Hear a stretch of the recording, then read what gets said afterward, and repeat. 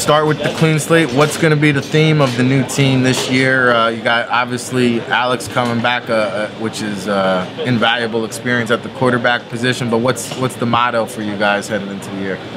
I mean, as far as we go, it's always about playing hard. You know, we have 4 team rules: be early, no excuses, line up and play hard. And I think whenever you play harder than the other team, you got yourself a chance, regardless of what's going to happen. We talk about doing everything. If we did it good before, we want to do it great now.